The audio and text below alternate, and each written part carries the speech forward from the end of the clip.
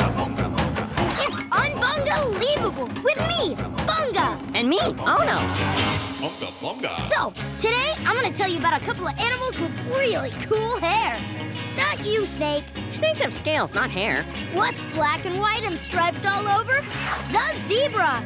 Wonderful choice, Bunga. But if you prefer spots, there's always the giraffe. That's true.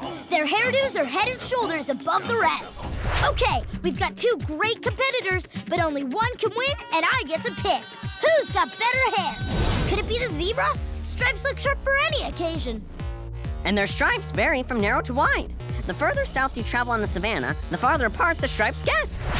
But here comes the giraffe, strutting his spots. Believe it or not, those spots are more than a fashion statement. They help act as camouflage to protect them from predators.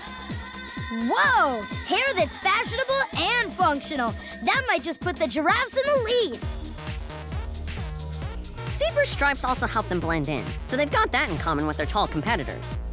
And when a whole bunch of zebras hang out together, it's called a dazzle. Well, I'm dazzled. And both zebras and giraffes have unique coat patterns. No two animals are alike. Whoa! You gotta like that. So, Bunga, have you made your decision? I like stripes and spots, but we can only have one winner. Hey, is that guy going bald? No, Bunga, that's just a male giraffe. Females' horns are covered with hair, while males' horns are bald on top. I guess that's what hats are for. Well, it's been a hairy decision, but we have a winner. The zebra! Congratulations! The contest was neck and neck, but you won. Get it, Ono? Neck? Because giraffes have long necks? I got it, Bunga. Sorry, giraffe, but thanks for playing. And thank you for watching. We'll see you next time on It's Unbunga-lieveable. Watch more of your favorite heroes on Disney Junior.